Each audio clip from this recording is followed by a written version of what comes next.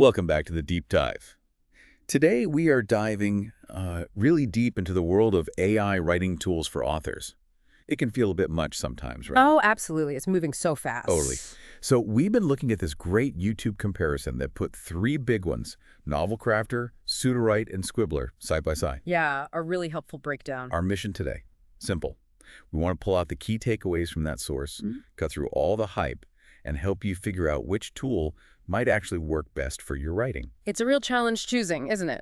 But these platforms, they're trying to tackle genuine writer problems, plotting, world building. Writer's block. Exactly, that blank page stare. They aim to offer real help with that stuff. Okay, so how do you pick? Let's unpack Novelcrafter first. The source painted this one as like super flexible, really for novelists who love customization. The control freak writer's friend, maybe?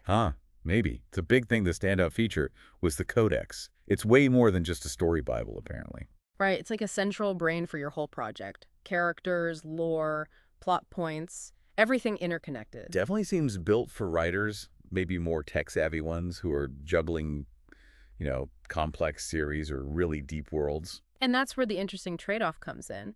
You have to connect it yourself using API keys, usually via something like OpenRouter. Okay, so what does that mean practically? Well, it means you control the AI model it uses, and you pay for usage directly. More control, potentially lower cost per word.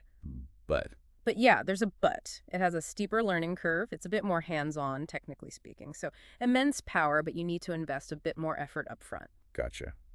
So that's Novelcrafter, deep customization, power, bit of a tech setup.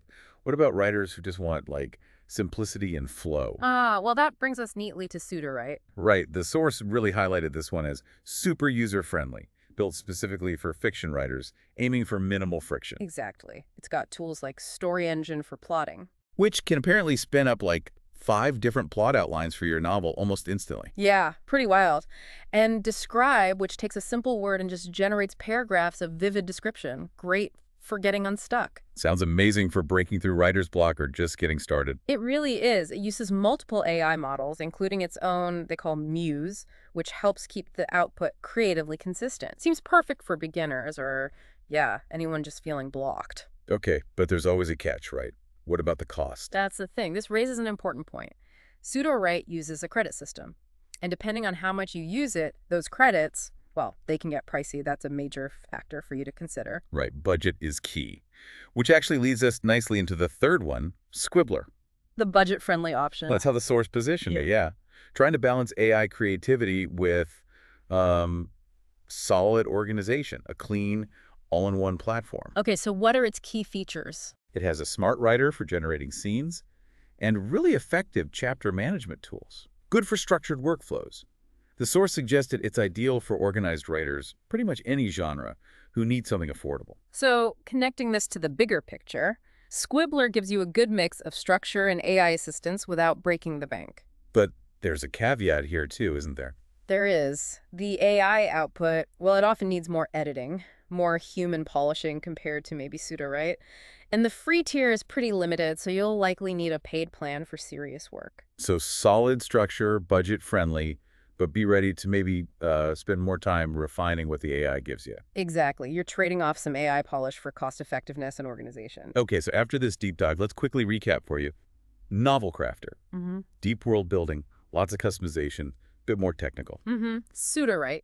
Super easy to use, great for quick inspiration, getting unstuck, but watch the costs. And Squibler. Structured, budget-friendly, good all-rounder, but expect to do a bit more editing on the AI's output. The best tool really isn't one size fits all, is it? It completely depends on your writing style, your technical comfort, and frankly, your budget. Absolutely. It's about finding your fit. And maybe a final thought to mull over.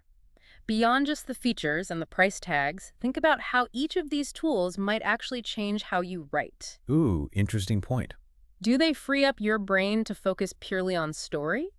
Or do they introduce, maybe new kinds of challenges or workflows you hadn't considered? How might these things keep shaping creative writing for you in the future? That's a really powerful question. So the goal isn't finding the answer, but finding your answer, the tool that slots into your process. Precisely. So we encourage you to explore, maybe check out some trials if they're available, and figure out which one feels right for you. Then get writing that masterpiece.